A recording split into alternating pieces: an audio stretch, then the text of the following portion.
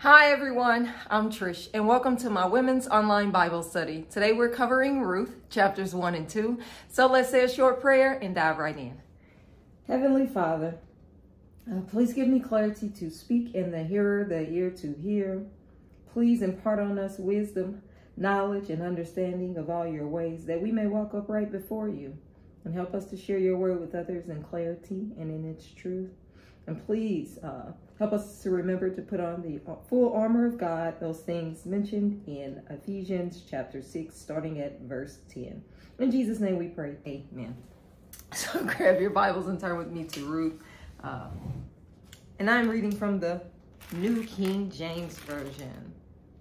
Now it came to pass in the days when the judges ruled that there was a famine in the land, and a certain man of Bethlehem, Judah, went to dwell in the country of Moab, he and his wife and his 2 sons. The name of the man was Elimelech. The name of his wife was Naomi. And the names of his 2 sons were Mahlon and Chilion, Ephraimites of Bethlehem, Judah. And they went to the country of Moab and remained there. Then Elimelech, Naomi's husband, died, and she was left and her 2 sons. Now they took wives of the women of Moab. The name of one was Orpah, and the name of the other Ruth. And they dwelt there about 10 years. Then both Mahlon and Chilion also died. So the women survived her 2 sons and her husband.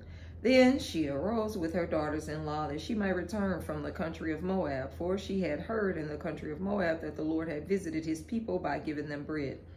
Therefore she went out from the place where she was, and her 2 daughter-in-laws with her, and they went on the way to return to the land of Judah. And Naomi said to her 2 daughters-in-law, "Go, return each to her mother's house. The Lord deal kindly with you, as you have dwelt with the dead and with me. The Lord grant that you may find rest, each in the house of her husband." So she kissed them. And they lifted up their voices and wept, and they said to her, "Surely we will return with you to your people." But Naomi said, "Turn back, my daughters. Why will you go with me? Are there still sons in my womb, that they may be your husband? Turn back, my daughters, go, for I am too old to have a husband. If I should say I have hope, if I should have a husband tonight, and should also bear sons, would you wait for them till they were grown? Would you restrain yourselves from having husbands? No, my daughters, for it grieves me very much for your sakes that the hand of the Lord has gone out against me." And they lifted up their voices and wept again. And Orpah kissed her mother-in-law, but Ruth clung to her. And she said, "Look, your sister-in-law has gone back to her people and to her gods. Return after your sister-in-law." But Ruth said, "Entreat me not to leave you, or to turn back from following after you. For wherever you go, I will go, and wherever you lodge, I will lodge. Your people shall be my people, and your God my God. When you die, I will die, and there will I be buried. The Lord do so to me, and more also, if anything but death parts you and me." When she saw that she was determined to go with her, she stopped speaking to her. Now the 2 of them went until they came to Bethlehem, and it happened, when they had come to Bethlehem, that all the city was excited because of them. And the woman said, "Is this Naomi?" But she said to them, "Do not call me Naomi, call me Mara, for the Almighty has dealt very bitterly with me. I went out full, and the Lord has brought me home again empty. Why do you call me Naomi? Since the Lord has testified against me, and the Almighty has afflicted me." So Naomi returned, and Ruth the Moabitess, her daughter-in-law, with her, who returned from the country of Moab. Now they came to Bethlehem at the beginning of barley harvest. Ruth 2. There was a relative of Naomi's husband, a man of great wealth, of the family of Elimelech. His name was Boaz. So Ruth the Moabitess said to Naomi, "Please let me go to the field and glean heads of grain after him, in whose sight I might find favor." And she said to her, "Go, my daughter." Then she left and went and gleaned in the field after the reapers. And she happened to come to the part of the field belonging to Boaz, who was of the family of Elimelech. And behold, Boaz came from Bethlehem and said to the reapers, "The Lord be with you." And they answered him, "The Lord bless you." Then Boaz said to his servants who was in charge of the reapers, "Whose young woman is this?" So the servant who was in charge of the reapers answered and said, "It is the young Moabite woman who came back with Naomi from the country of Moab."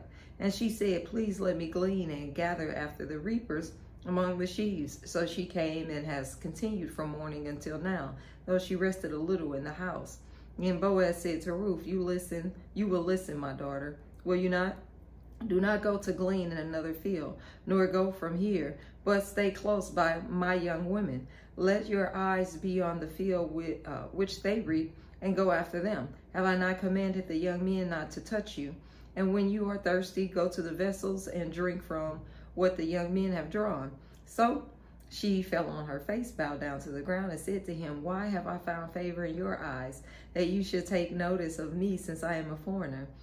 And Boaz answered and said to her, it has been fully reported to me all that you have done for your mother-in-law since the death of your husband, and how you have left your father and your mother and the land of your birth, and have come to a people whom you did not know before.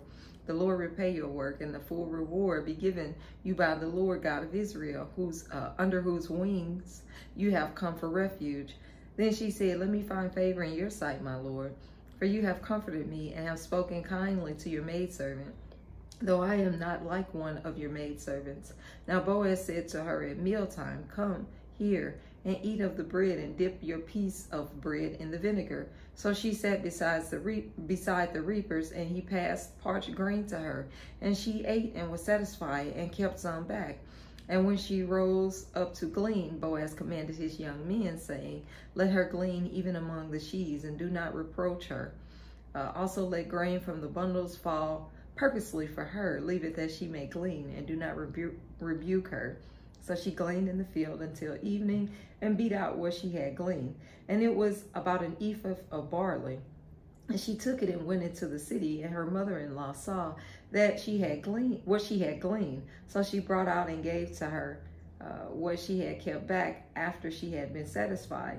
And her mother-in-law said to her, where have you gleaned today? And where did you work? Blessed be the one who took notice of you.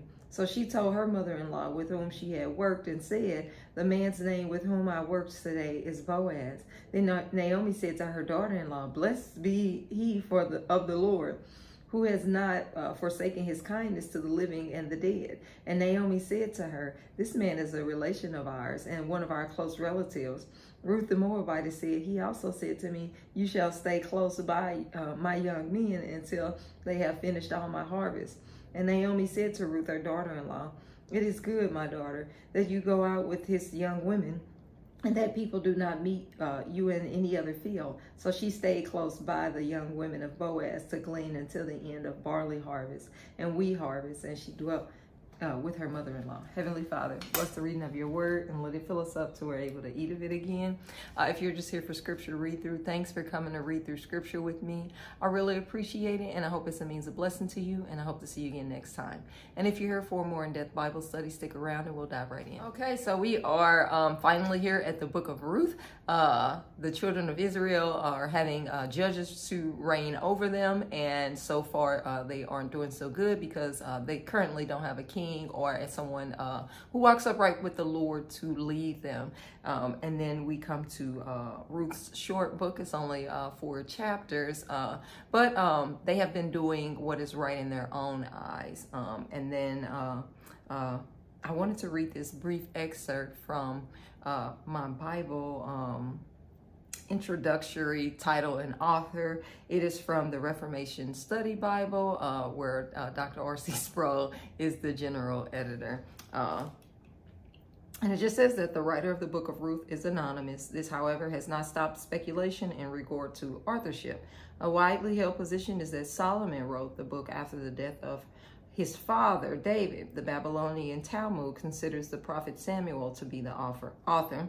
Samuel wrote his book, Judges and Ruth. Some commentators argue that this makes sense because they believe that Judges and Ruth were originally one book. Others argue that Ruth was composed during the 5th century BC. The title of the book does not help to identify the author. It simply refers to one of the main characters of the story and not to its writer. So I just wanted to give that information about who possibly could be the author of the book of Ruth, whether it was written later on or whether Samuel was indeed that author is speculated. So we don't know, but we do have it as included in the scriptures, it's holy book of the Lord, and it is one of the 66 books that we have today to give us information on the history of the children of Israel. And it takes this break to give Naomi and Ruth, the Moabites and Boaz, their story. And so let's just dive right in so that I won't be my tongue caught up in trying to explain any more than I have to. So it picks up with it comes to pass, chapter 1, that it comes to pass in the days of the judges. So we know that the ruler of the judges, that the judges are still ruling over Israel at this time.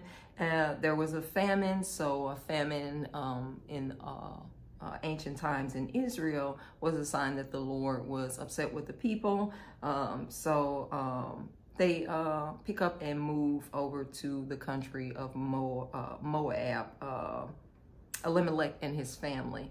And through the process of time, Elimelech dies, his 2 sons die, and Naomi is left and her 2 daughter-in-laws. Then Ruth wants to go, so she hears that the Lord has blessed the land, and she wants to return home because there's bread there. So she picks up from the land of Moab, and she leaves, and I'm probably going into chapter 2 as well with my explanation of the story, or recap of the story. So she picks up, and one of her daughter-in-laws wants to return. She tells them to return because she's at this age to where she can't reproduce, and even if she could, she would have to find a husband, have that child, and they would have to wait until that child is grown to marry one of them. So she's saying that it's pointless to come with me. You guys are still presumably youthful, and you can still conceive and have husbands, so you should go and do that. But Ruth is not having it. She's like, no, I'm going with you, and I put off the gods of my land, and I want to serve your God. And that is going to be a huge blessing to her. As we can see, she has, and I just love the information that we have here of Ruth and Naomi to help us women, where like an older woman can guide us and give us information on how to obtain a husband and how to walk upright. And that's exactly what she goes on. We won't see all of the information that she gives Ruth until we pick up next time. But Ruth has started working. She goes here, she gets a job. We see that this woman is working, and she's working alongside other women. She is a gleaner of wheat, and Boaz sees her. I guess he sees these people in his field working all the time, and there's this new woman here, and he has taken an interest in her, and he has pulled her to the side and said something to her. And this new those feelings when you like someone. I don't know how many single women watch it, but I am single. And those feelings when you see somebody that you actually like, because I don't like people often. So I don't think that I'm picky. I just, I don't like every guy who blows in the wind. I can see attractive men, and I still won't, there has to be something. I don't know what it is, but anyhow, those feelings that you get. So she goes back and tells her mother-in-law, like, hey, this guy Boaz, he saw me in the field, and just those womanly talks when you like someone. I know me and my sisters do it. If she likes someone, or I have multiple sisters, so if they like someone, they'll call and say, hey, I met this guy, and da-da-da-da-da, and I'll do the same, and oh my goodness, he's so cute, or whatever. We don't hear Ruth say, oh my goodness, he's so cute, but we do know that she likes him because she is telling her mother-in-law, and that on what to do. She's like, he's telling me to stay close by the other women, and she's like, hey, this guy's a close relative of ours, do what he says, stay by close to the other women. that extra barley he's leaving behind is showing that he likes her. You know, they like each other, and that is just so cute. In the midst of this famine and all of this heartache that has come upon Naomi when she returns home, she doesn't want the other women to call her Naomi. She wants them to call her Mora. The title of those names, I'm going to look it up. I didn't write it down. Sorry. Okay, I found it. So Naomi means sweet, and she doesn't want to be called sweet anymore because of all of the calamity that has come upon her. She wants to be called Mora, which means bitter, because of what happened to her with losing her husband and her 2 sons. She's saying that she went out full and she's come back empty. There's hope, you know. She has her daughter-in-law has stayed with her. She has this companion, this friend, and this other woman. And Boaz likes Ruth, and they like each other. And we will see where this story leads in the midst of this heartache that she has endured. So thank you for coming to read through and study scripture with me. I really appreciate it. I hope it means a blessing to you as it is to me. And I hope to see you again next time. May the Lord bless you and keep you. May he make his face to shine upon you and bring you peace, both now and forever. Until next time, bye.